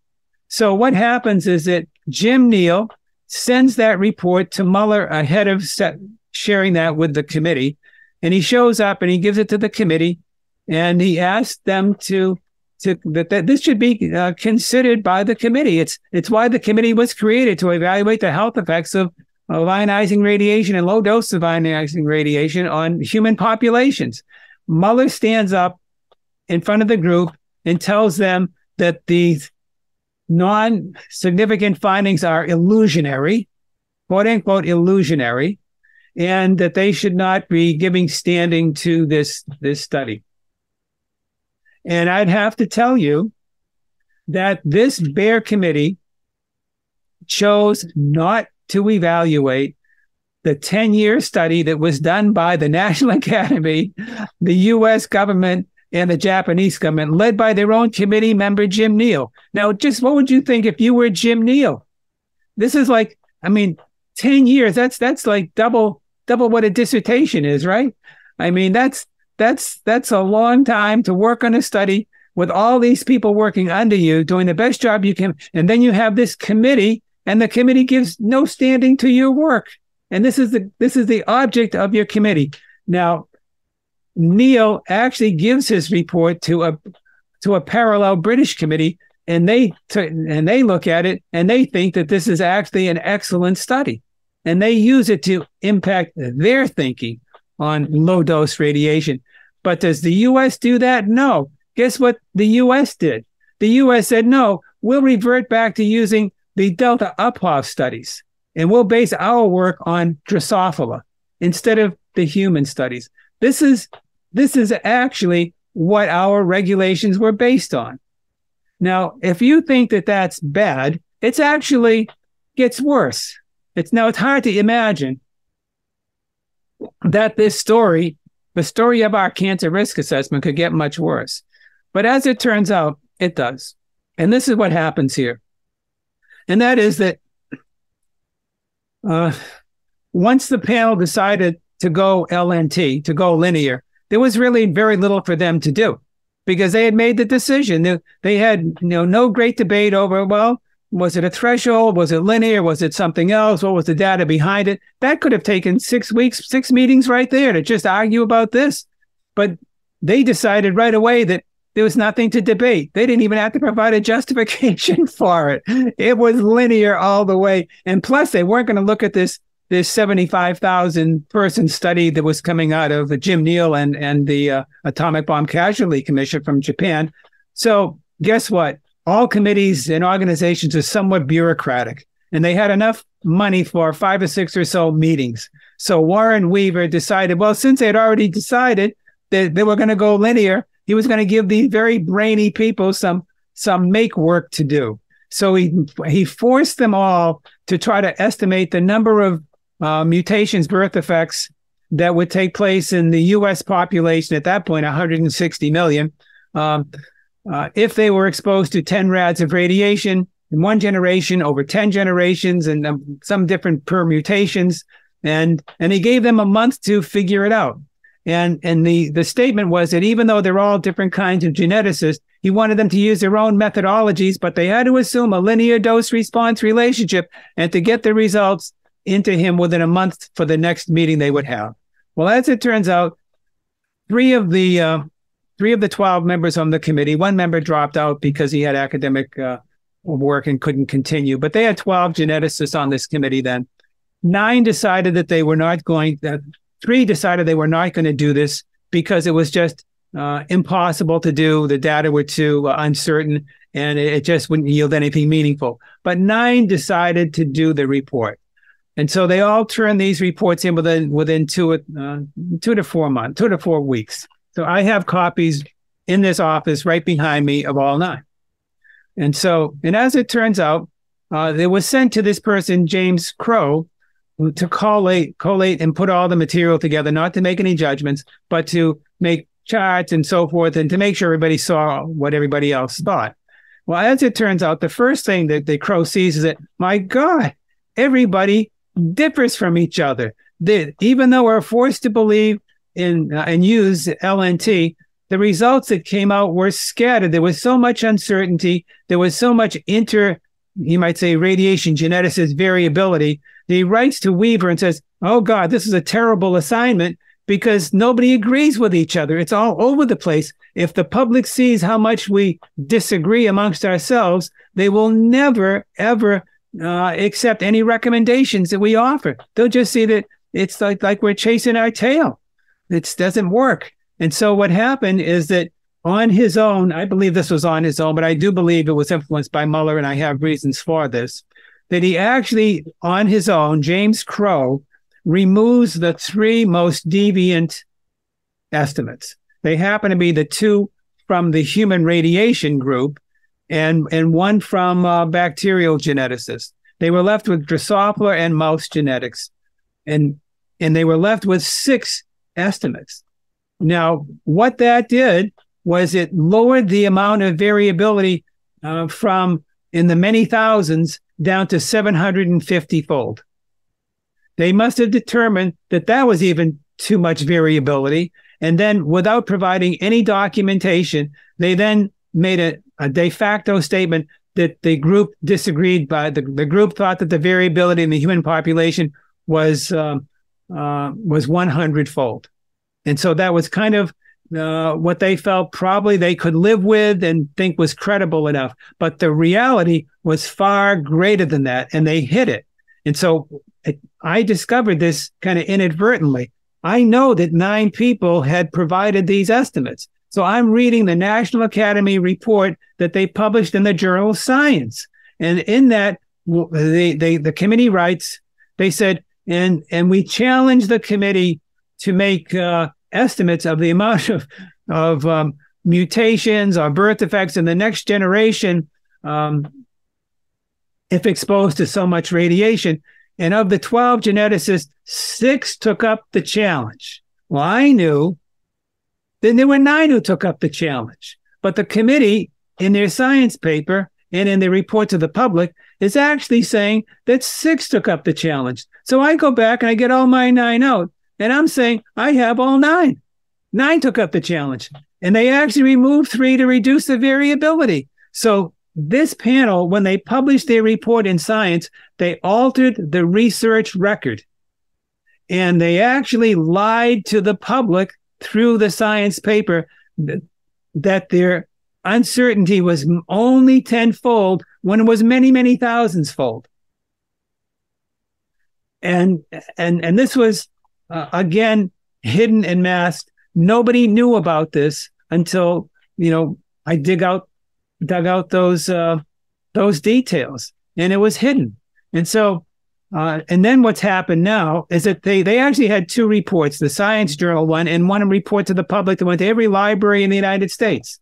And they were represented, the public report, as being written by the panel, reflected the panel's views. And about a year ago or less than that, I discovered that the public report of 1956 by the Bayer Genetics Panel, guess what? It was not written by the panel. It was not even reviewed by the panel. It wasn't approved by the panel. It was written by an independent third party. And it was promoted as what? Written by the panel and reviewed by the panel, approved by the panel. It was a lie by the National Academy of Sciences again. So the National Academy of Sciences leadership nonetheless asserted that this report was approved and written by the panel. And that was Detlev Bronk again. The panel has asserted that and I got the letters, multiple letters by panel members asserting that this report that was claimed that they authored, that they know they didn't, contained serious errors, and the errors were never acknowledged or corrected. The panel members knew of these actions, and they never acted to correct the matter. So even though Detlev Bronk may have been unethical, the panel members, they weren't so pure either. Because now, why didn't they speak up and challenge that report that actually had errors in it and didn't represent their views? Why? Because they were all getting funded by whom? The Rockefeller Foundation. And guess who was president of the National Academy? But Detlev Bronk was president of the Rockefeller Institute for Medical Research and on the Rockefeller Funding Board. So they kept their mouths shut. Why? Because I think it might have been in their self-interest too. So we look at this here, and there was a lot of significance that came out of that Bayer report. There's the International Commission for Radiation Protection. They immediately lowered their occupational exposure standards by 2/3. They don't even know what's going on, and they're responding to this recommendation, lower it by 2/3. The Federal Radiation Council and the Atomic Energy Commission established nuclear power plant emissions totally based on the risk estimates of the panel. These standards were then used by Goffman and Tamplin to estimate cancer risks, creating massive controversy, leading to the establishment of Bayer 1 in 1970. This Bayer 1 report had a lot of significance immediately, ultimately even affecting the US EPA. And then it led Eisenhower also, it was so controversial because it was challenging the AEC's leadership on risk. And the AEC was much more in tune towards a threshold interpretation. And so it led Eisenhower to remove risk assessment from the AEC and create a whole new federal agency, or group called the Federal Radiation Council, the FRC. It directly led then to Ed Lewis in his influential paper on leukemia and radiation risk assessment. So this Bayer 1 had significance. This LNT recommendation was soon applied to somatic cells for cancer risk assessment by the National Committee for Radiation Protection and Management in 1958, incorrectly assuming that the findings with mature spermatozoa could be generalized to all cells. The panel members testified before Congress, strongly emphasizing the Spencer and Uphoff findings supported their linearity recommendation, flawed studies supporting it. Nobody challenges these people because they're the dream team. They are the actual dream team. And that's how they were characterized by the leading media. And the dream team was full of people who actually created scientific misconduct. So recommendations of the Bayer Committee provided the foundation for cancer risk assessment for chemicals and radiation worldwide. It's the most significant action in the history of environmental risk assessment. The Bear 1 Genetics Committee recommendation was the result of an orchestrated deception by key leaders of the radiation genetics community, Kurt Stern, Herman Muller, and eventually the entire genetics panel and the leadership of the Rockefeller Foundation. They all signed off on it. They all committed scientific misconduct. In my world, if you falsify the research record, you lose your job. You don't get Nobel Prize named after you. You don't get lectures named after you. But they did. And they still have those honors associated with their names. The principal goal of these individuals was to support LNT and to advocate its use and risk assessment. So Edward B. Lewis and leukemia and LNT. How does one paper and one person make a difference? Well, who was Ed B. Lewis? He's a future Nobel Prize laureate in 1995. And by 1957, when he wrote his big paper, he was a young Caltech genetics professor, a fruit fly expert. He had no education in radiation, cancer biology, leukemia, epidemiology, risk assessment, biostatistical modeling at low doses. Yet he writes this paper in Science on this very topic. So how does he get involved in this? So he gets inspired. So Caltech was the center of a lot of environmental activism, most notably Linus Pauling, who was the head of chemistry and chem engineering, Alfred Sturtevant and George Beadle. They were in the biology area. Beadle challenged all his faculty in his department to try to assess the impact that followed on humans in July of 55, before actually the panel was being put together. The only one out of about 24 who took up the challenge was Edward Lewis. And this started his efforts that would lead to this 1957 Science paper. Now, I'm going to raise the question, did Lewis become a stalking horse, a scientific stalking horse for the National Academy Bear 1 Genetics Panel? A 10-year report on genetics damage in the offspring of atomic bombs is negative. We just mentioned that. Reported early 1956 by Jim Neal. This report was rejected by the panel because it didn't support their paradigm, so Neal gives it to the British, where it was influential. Now, what happens is that major dispute happens between Muller and Neal that we talked about. But, and you just picture Neal here, right? Neal's all his work, Muller wouldn't let him present it. The whole recommendation goes out to the world without having any impact from the atomic bomb work of Neal. Just picture this, right? Just picture how crazy this situation is. So Neal is going to go to Stockholm to a WHO conference and meetings in August of 1956. And he is at this meeting. And what happens is that Muller tries to prevent Neal from publishing his findings in a major WHO document. He doesn't want it to get out. This caused major problems in the genetics field. Many people are taking either sides, and I've written about this, and it's a really juicy story to go into the details. But at the same time, Bear 1 is going to continue, and Weaver has left to go back to the Rockefeller Foundation, actually to try to get grant money for the radiation genetics researchers. But Beadle, the chair of the panel, he had to redirect the panel from this study to the leukemia issue because they were just arguing like crazy over mutation and risk, and he tried to remotivate this guy, Lewis. Well, as it turns out, he does motivate Lewis, and Beadle gets Lewis to share his draft science paper with the panel in late November, and he gets their comments. Well, as it turns out, he revises the manuscript, removing comments that he was unable to prove his low-dose LNT leukemia assessment, actually. He ties his mutation mechanism to research in fruit fly in mature spermatozoa that were not relevant to somatic cells. Later, his work was determined to, that's Muller's work, was determined to produce major gene deletions and not gene mutations.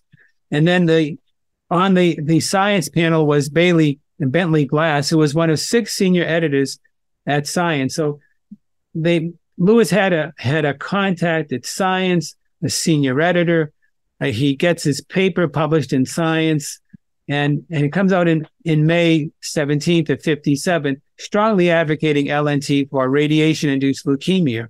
This is really significant too, he receives a strong supportive editorial endorsement, despite the fact that the editor-in-chief knew little at best about the technical aspects of his paper. Lewis gets right away appointed to the NCRPM, this National Committee for Radiation Protection, and it recommends going LNT for cancer. Now, the interesting thing here is that the paper received great publicity and momentum. The paper gets discussed on Meet the Press 1 week later. Lewis testifies in Congress a week after that, essentially June 3rd, 57, supporting LNT. Then Life magazine a week after that, big story on radiation, and plastered Lewis's picture all throughout. I mean, Lewis became a superstar within a month. The impact of Lewis's paper was significant.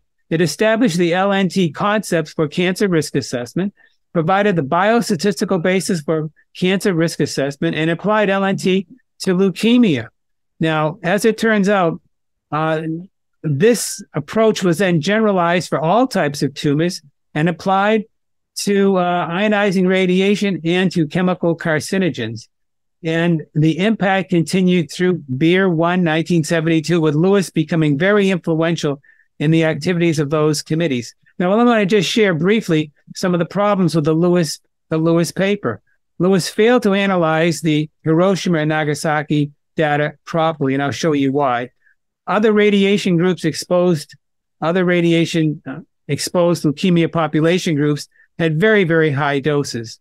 This is an example of the leukemia that was shown in the Nagasaki Hiroshima data.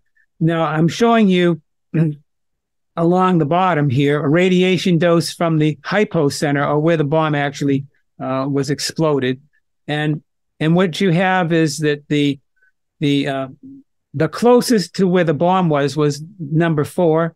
The furthest away is number 1. And the risks go up from 100% up to 300% and higher.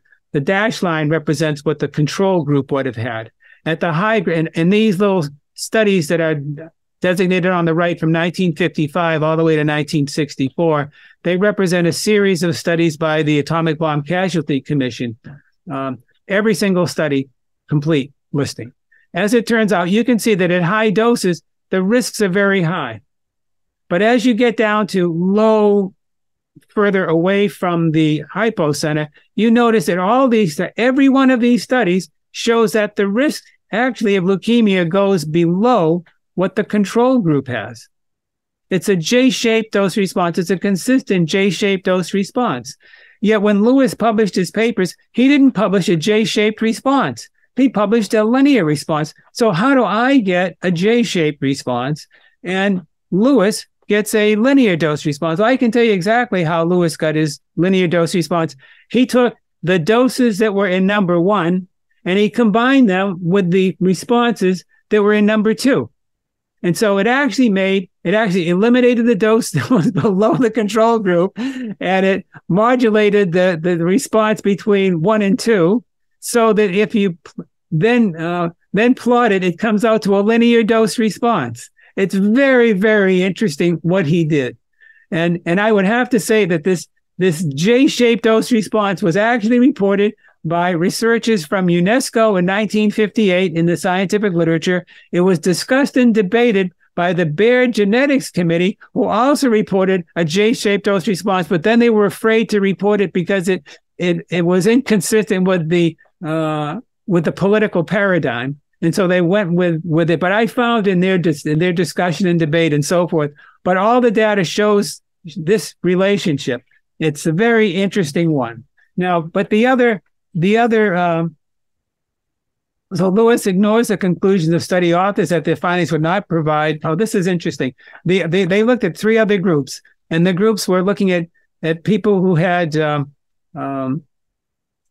ankylosing spondylitis, which is a terrible arthritic type condition of the spine, and they were treated with high doses of radiation. Kids who had a large thymus at the time were treated with radiation to shrink the thymus. They don't do that anymore. And then there were radiologists who had higher exposure than other physicians to X-rays. And he found that all these groups had high risks of leukemia, and he used methodological approaches to estimate their cancer risk and determined that they all converged and supported LNT. Well, if you go back into the original literature for each of these groups, starting with the ankylosing spondylitis, let's go with the children's study with the enlarged thymus.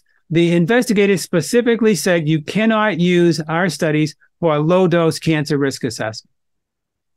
And what happens is that Ed Lewis actually does use it, and that's okay by me if he would actually explain to the public why he disagreed with the experts in those views. But he hides it from the experts. And actually, in the case of the children with the thymus, they didn't actually show any leukemia at all, and he hid that as well. Now, when it comes to the physicians with the radiologist, he used very old data that were back in the 1910s and 20s, where the exposures were as high as 2,100 rads. It was anything but low-dose radiation. And he could have used more recent data and didn't. Later studies discredited his findings. The entire report of Lewis was actually pretty much a scientific an abomination. And so Lewis's use of mutation data was shown to be incorrect. He made multiple unverified exposure assumptions that lacked scientific grounding, being best characterized as just guesses. He failed to consider the capacity of multiple other factors that could affect disease, incidents lacking a broader epidemiologic perspective, multiple limitations in research transparency failures integrate just a terribly high degree of bias by Lewis. His paper was strongly criticized by numerous high-level scientists. Lewis did not even rebut these criticisms, and no member of the radiation genetics community or member of the Bayer panel came to Lewis's defense. Very, very interesting. He got members of the NCRPM to adopt his precautionary principle for cancer risk assessment. The compromise was that Lewis made was to admit that his data were not adequate for him to support LNT at low doses. Now, this type of resolution for the low-dose cancer risk was later adopted by regulatory agencies. And, he raises a risk. He can't prove it. You can't prove yours. I can't prove mine. We'll adopt a precautionary principle. And that's really what EPA has come to.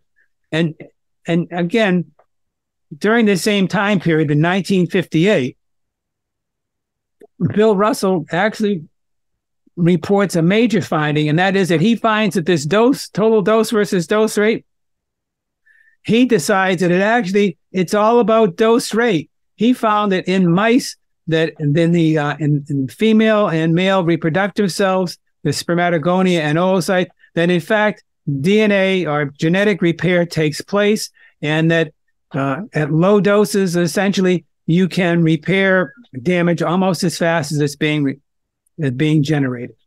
And in fact, he shows that at low doses, or not that low, at a dose that was 27 to 30,000 times greater than background in the female, that in fact, that was a threshold. And so he reported that in 1958. And as it turns out, this was at low dose rates, the X-ray and gamma rays induced mutation was significantly decreased compared to the same total dose when given acutely.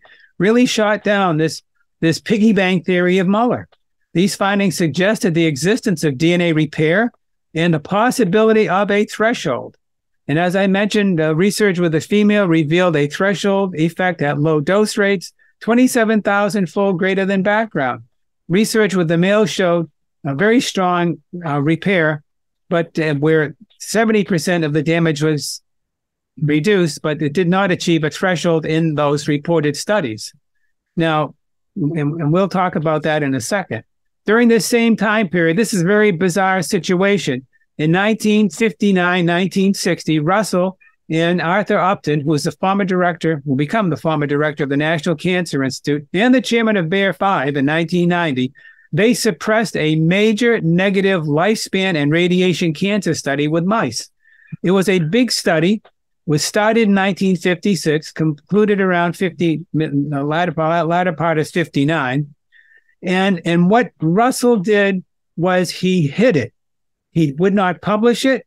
He didn't share it with the Baer committee that he was on. He was a consultant to the Federal Radiation Council, the FRC, advising the government on radiation risks. He's working at Oak Ridge, which is part of the AEC. He's using tax dollars for this. And guess what he does with the tax dollar research? He hides it from Congress. He hides it from his agency. He hides it from the committees. He just plain old hides it. Later in writing, Russell said that he hid it because it was feared that publication of negative finding could mislead the public into a false feeling of safety. Now, just think of this. You're a scientist, and what we are taught to do is follow the data. So what does he do? Does he follow the data? No, he hides the data. Now, but it's interesting. Did he hide it for his entire life? No, he didn't. 35 almost years later goes by, 1993, right? The modern era.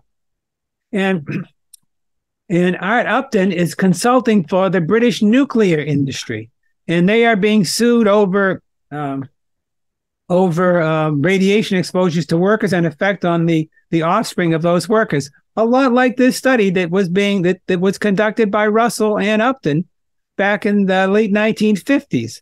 But Upton knew that the study had been suppressed, and nobody knew about that except a few people.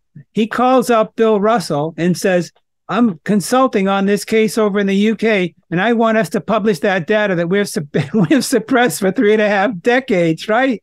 And let me fly out here and bring some of the consultants and lawyers from the UK, and they all arrive at Oak Ridge, and they create the deal that they will now reactivate this hidden data. So why? So the British nuclear industry can win a court case. And so what happens is that the data have to now get published, and they have to get published or presented or submitted before the trial is actually fully underway. So they work like crazy, and they eventually get the paper submitted to the journal Mutation Research on the very day that Arthur Upton testifies over in the UK.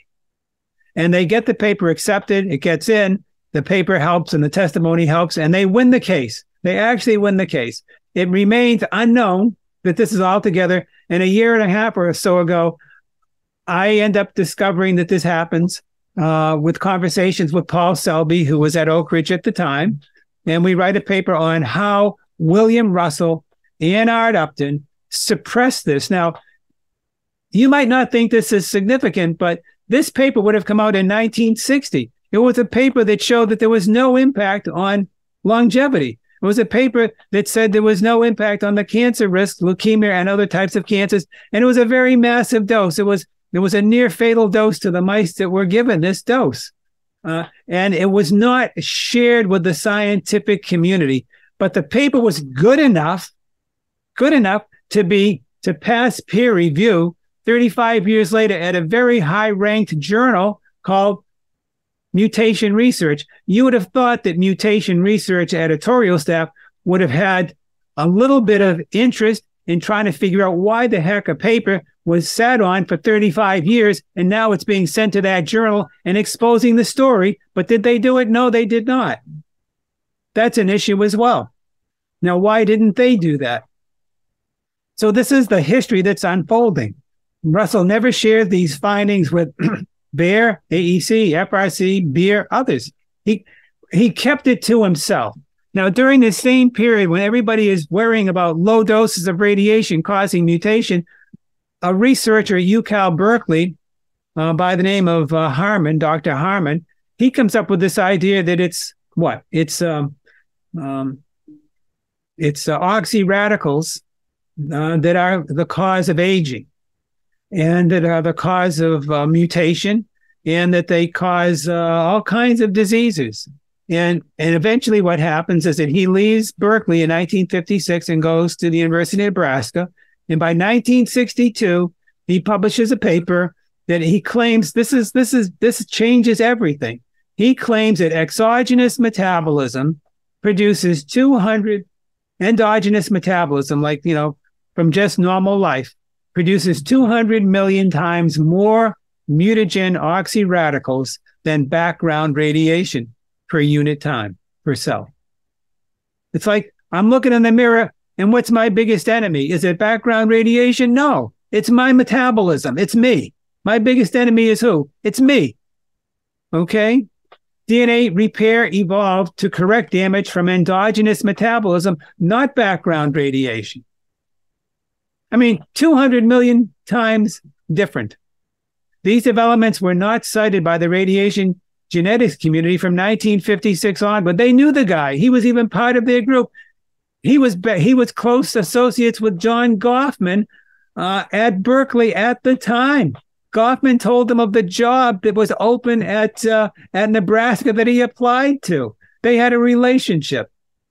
Mutations from endogenous metabolism, according to Dr. Harmon, and now really more or less affirmed over the years, is the mechanism of evolution. It is not background radiation. Muller was wrong.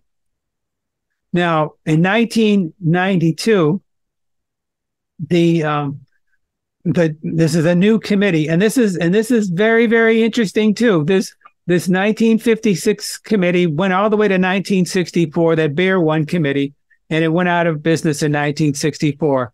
There's a new the new kid on the block in 1970 called the Beer Committee. They changed atomic to ionizing and called it BEIR instead of BEAR.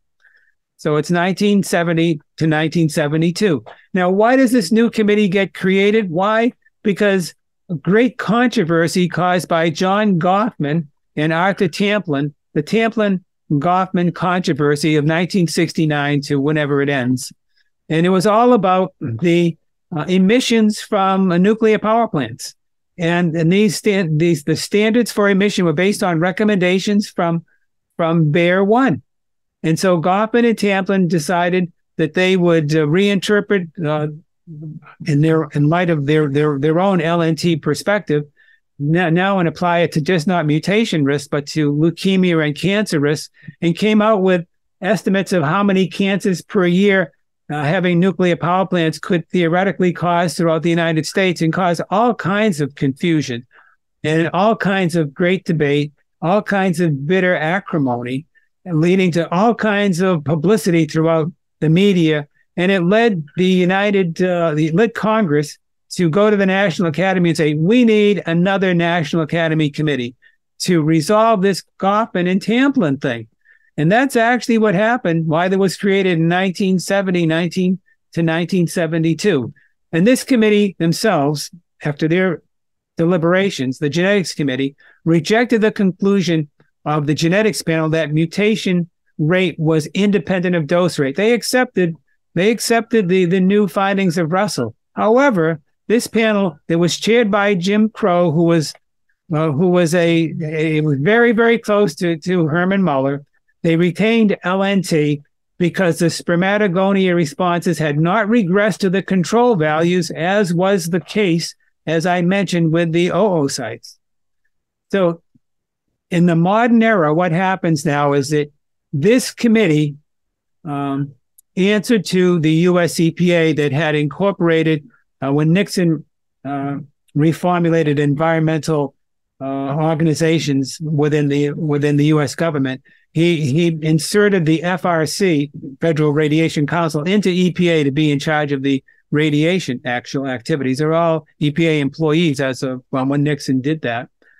And essentially what happened is that in 1975, the EPA made a decision to accept the recommendation for linearity based on Beer One, and it adopted the recommendation that came out of the William Russell's studies for the male the male mouse. It was that it wasn't fully protective, fully repairing of the damage, whereas the female seemed to be. And so now but I'm going to fast forward this to you to 1996, because it gets even more interesting. As it turns out, Paul Selby, who was a graduate student of Russell and worked at Oak Ridge from probably when he was a student until he retired from 1966 or so onward. In 1994, what happened is that the Russells, Bill had already retired and his wife Leanne was getting ready to retire. They were told they had to organize all their millions of mice studies into the new computer age, and that Paul Selby could do this and organize it and save their data for posterity and evaluations. And so Paul did a favor for the Russells to go into their files and to try to check everything out. He had to do the same for his own because he had a long career there too. And to his surprise, when he was going through the Russell records, he finds, wow, there's a series of genetic cluster mutations in the control group in Russell's back in 1955 that was somehow never actually recorded and reported by the Russells. And he said, well, why was this the case? There was a serious problem. And then he reminded him of some other time when there was a mutation cluster in 1986 that Bill Russell was part of, and Paul was brought in to see, and it was also never reported. Then he read a couple of papers by Leanne Russell that was trying to interpret this, but never linked them back to these major studies that the Russells did. So Paul Selby then informs the upper level management of the Department of Energy of these research anomalies. The Department of Energy then tells him to sneak back into the lab and to try to find more anomalies. So he does, and he finds a series of massive gene cluster mutations that are not reported by the Russells. And so what happens is that, as you can imagine, it's just a meltdown that takes place. The Department of Energy decides to have a big showdown with the Russells and Selby. They bring in 4 outside people to have this showdown, and it happens in 1995. And so, as it turns out, now Paul Selby believes that in fact the Russells are actually self-serving in why they didn't put these. Why they hid these mutations. He believes, and I believe this is true, that they hid their mutations because what they did was they hid the mutations in the control group, and they made their control group appear more sensitive than Drosophila by 15-fold. They showed that there was support for LNT, and it put them into a major position of professional growth, and they grew their operation in Oak Ridge enormously. Big mouse house was built, hundreds of employees, and the Russells were king and queen of Oak Ridge. And it was, but if they had shown the mutations in their control groups, it would have greatly diminished the significance of what was present. And this was very interesting. And so what happened, the bottom line in all this was that the committee did not want to get into, well, were the Russells unethical or not unethical? They just said the Russells were wrong. They should have included the data, and Selby was right. So he told the Russells that they needed to correct the scientific record, and they told Selby to do his version as well. So they both groups published papers, and just for the sake of this presentation, just go with the Russell correction. The Russells acknowledged that they were off by 120% in their control group. Now picture this. You are a student and you make a mistake in your control group by 120%. I mean, seriously, right? But these are 2 people that are in charge of everybody, and they make a mistake that has to be corrected by 120%.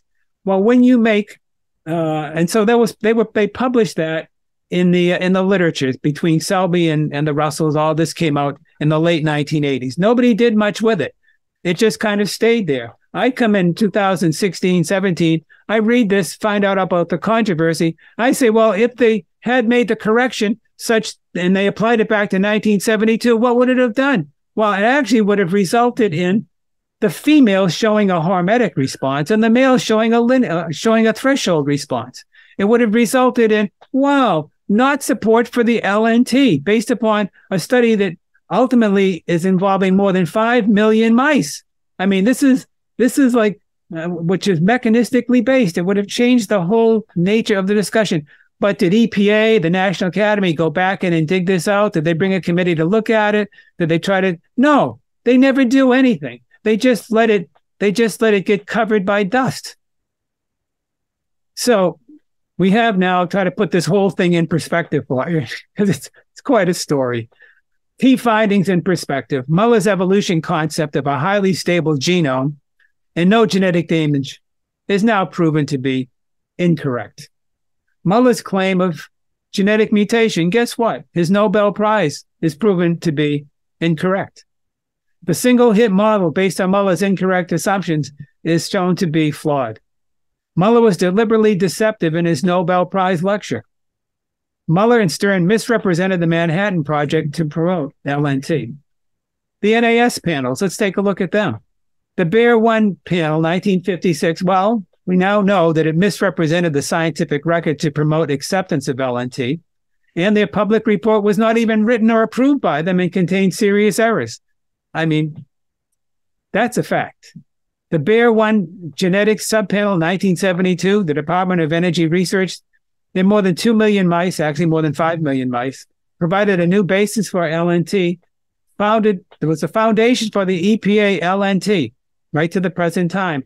A major error was discovered 2 decades later by Paul Selby.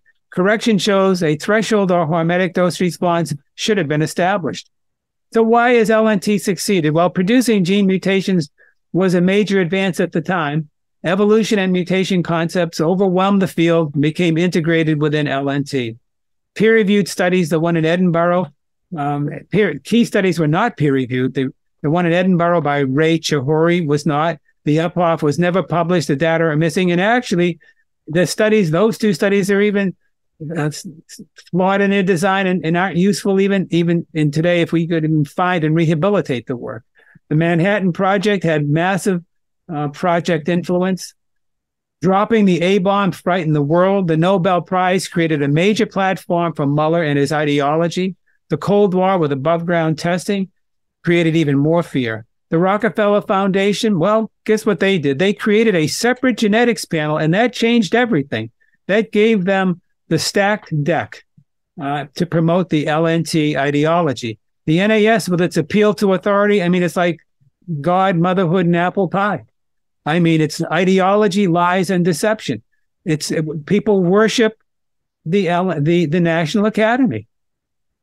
But we have to take a look at what their record is. Well, William Russell, he's just a massive confusion. But we know one thing. He makes mistakes, he's dishonest, and he does cover-ups.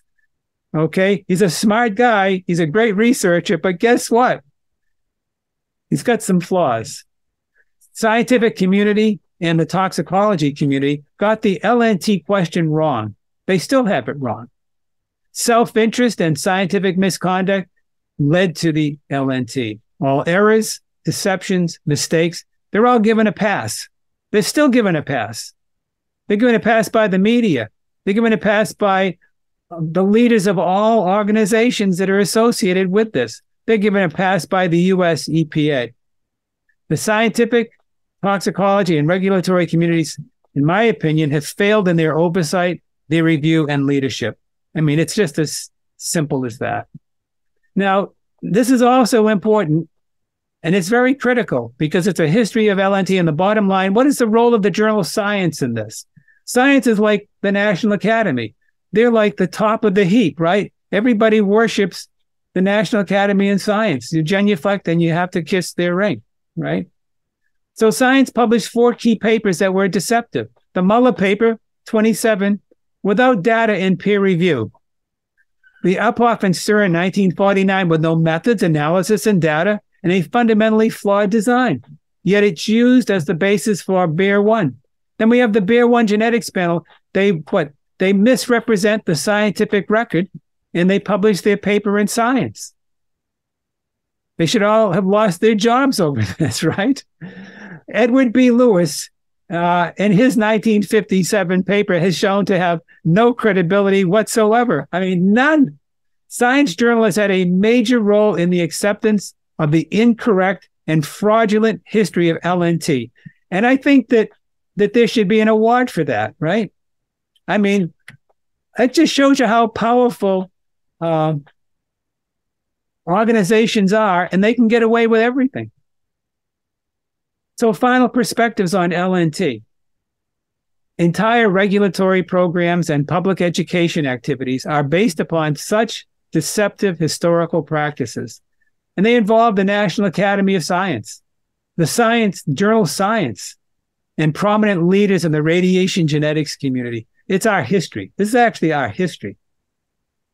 The EPA has served as an unwitting vehicle to implement such scientific deceptions. Why? Due to its failure to both explore the historical foundations of cancer risk assessment, much of which occurred prior to its creation, and then to take actions to correct the errors once the ramifications were understood. It's like they reinforce each other. So that's my story, and I'm sticking by it. And I think that there's a profound documentation for this. And for those who are interested, there's a 22-episode documentary that has been released by the Health Physics Society on this. It's 10 hours if you can handle an hour and a half to 2 hours by me now. It's 5 times as long, but it's a dialogue and so forth. But yeah, it's a big story. It needs to get out there. And happy to have had this opportunity to share it with you today. Okay, thank you very much for doing that. And I will put a link to that series of videos in the show description. And as usual, I'll put a link to your all of your slides on my Substack page. What do you think we're doing in America that we shouldn't be doing if we had a better understanding of your work? Well, I actually think that everything is fair game. Everything that I say is fair game, but we have to understand our history. We actually have to understand what our past is and how it has influenced our thinking.